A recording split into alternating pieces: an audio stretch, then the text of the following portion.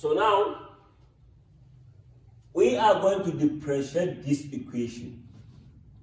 So as we have seen here, this equation y equals root x times log x squared conform to product rule again. So remember that we said that make the first one u, our u here equals to root x. Then our v here equals to what? Log x squared. So then we differentiate both u and v. Remember that we say that whenever you find, for example, root x is always something like 1 over 2 root x. You should please don't forget this. But now we say here du all over dx is equivalent to 1 all over 2 root x in this case. So now we have some little issue here while solving this question. Because x squared is a function and log is a function. Now, in this case, this log x squared becomes function of a function, meaning we are going to use chain rule that we did earlier to solve this question here. Meaning, here we will say that I'm going to use another word here. I'm going to use y to solve this question separately now. So let our u, for example, here equals to what? Our x squared. Since x squared is our inner function, meaning here v, here in this case becomes what? Log u. So then it says we differentiate both sides. Here go.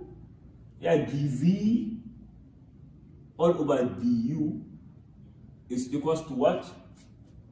Here is 1 all over u. Remember the derivative. Log x all in x is 1 over x. Now, then here we have du over what? Dx equals to what? 2x. So now, remember that the rule states that we multiply the differential code. Since we are trying to obtain dv all over dx, is what we are trying to obtain here, is equivalent to here, since we are dealing with chain rule, is dv over du times du over dx.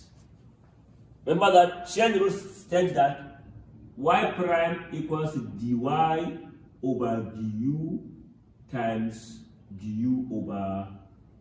This is what chain rule is all about. So here we are dealing with v, not y. Meaning our v here is our y. That is our v here is our y. Remember, the question is v, not y. That's why here we say dv over dx, because dv over du, just like in this case, y over dy. Now, dv all over dx in this case is equivalent to what? This time is called dv over du, which is 1 over u, times du over dx, which is what? 2x. This leaves us with something like this. Here we have 2x, 2x times 1, 2x all over u. Here, then dv all over dx is equivalent to 2x, what is our u, which is what? X squared.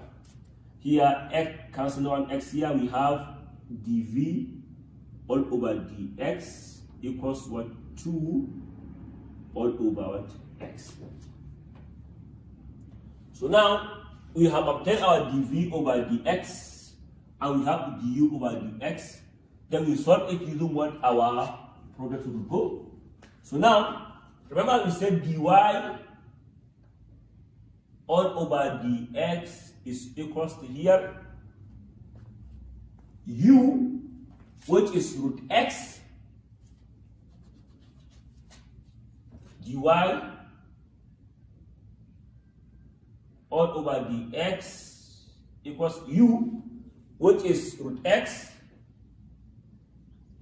times dv over dx from this moment on, which is 2 over x. 2 all over x plus our v, which is log x squared